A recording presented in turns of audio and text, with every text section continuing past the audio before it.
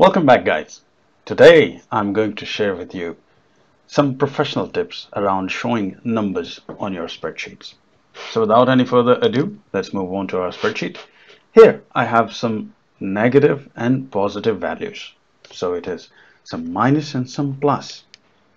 To change the format of these particular values, the only thing you must do is to reach the formatting menu.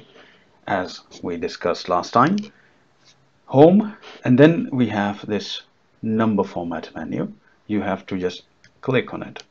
You click on it, the menu pops up. There's a shortcut key for that as well. That is Ctrl+1 on English keyboards. That helps you to directly reach this format cell without clicking here and there. Now you must go to the custom part where you have multiple types of formatting options. So I will start typing here.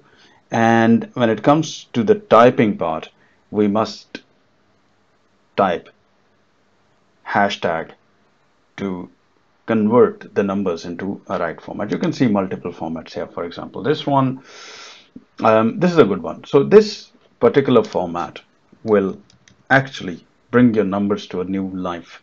Your negative numbers will start appearing with red, and also they will start appearing more professionally. So I press OK, and you see the negative numbers are now appearing in red. That's beautiful.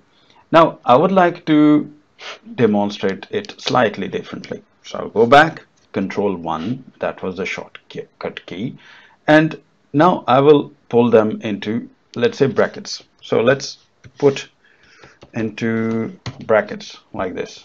I think that will ideally give us a slightly different format. So let's have a look and see how it looks like. I will remove the negative part because you cannot have negative and brackets at the same time. So instead of this minus sign that you see on the screen, now we will have brackets, and the red color will stay as it is because we didn't change the red part. I press OK, and you see now it is in the bracket. So if in a case if you intend to show your numbers in red color, we have it here. You want to show them with a negative sign, we did it. And in a case if you want to show in brackets, that's yet another way of showing how you can show the numbers in red. You can do it here. I hope you enjoyed it, guys. Stay tuned to my channel. Don't forget to comment, like, and share the video with your friends and colleagues. I look forward to speak to you again very soon. Until then, please stay safe, take care of yourself, and ciao ciao.